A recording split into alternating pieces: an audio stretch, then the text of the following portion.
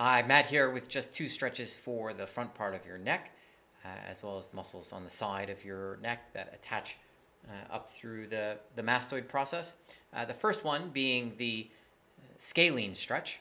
For this, you'll stabilize underneath the collarbone. And now these muscles run from the side of your neck to the tops of your ribs through here. And you're going to first rotate the head and then extend it back like so. And you should feel a nice stretch through the front part here.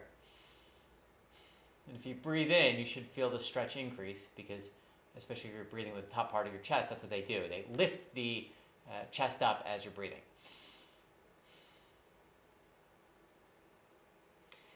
The second muscle, the SCM muscle, which you can see as you rotate your head, it pulls your head side to side. And that's that muscle that runs from the mastoid process behind the ear to 2 points on your collarbone. You can stretch that just by increasing the amount of rotation through the area.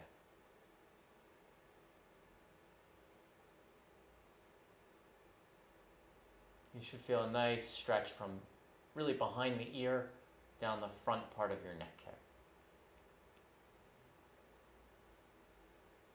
And those are two stretches, one for the scalene muscles, the second for the sternocleidomastoid muscle or SCM muscle.